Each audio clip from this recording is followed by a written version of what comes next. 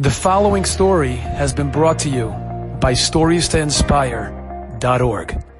In the mid to late 30s, the great Rabbi Chanan Wasserman, the Rosh Hashiva Baranovich, Hashem Yimkom Domoy, he came for over a year to different places in America, and one of the places that he went to was Pittsburgh. My Zaidi, Rabbi Ephraim Shapiro, for many decades was a Rav in Pittsburgh.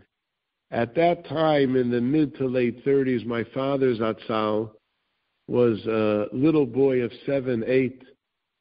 And when, of course, my father was already grown up here, a Rav in Miami, he would tell me this story. He would actually tell me many stories that he remembered about Rabbi Chanan and the visit to his parents, my Bubby and Zaidi. Many priceless, beyond priceless stories, but perhaps my favorite. On a Friday night that Rabbi Chanan was eating in the home of my Bubby and Zaidi, and as I mentioned to you, my father was a little boy. My Bubby had just served the fish. They had the kiddush, they had a mitzvah, they had the fish, and now she went into the kitchen. Friday night, Rabbi Chanan is in their home in Pittsburgh.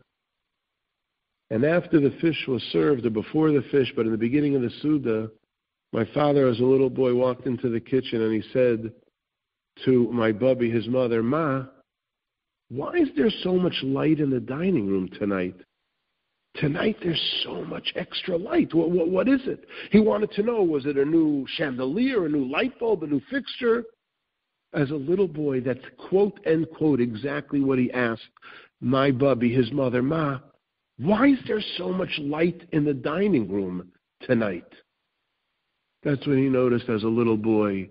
And of course she explained, because Rabbi Chanan is here.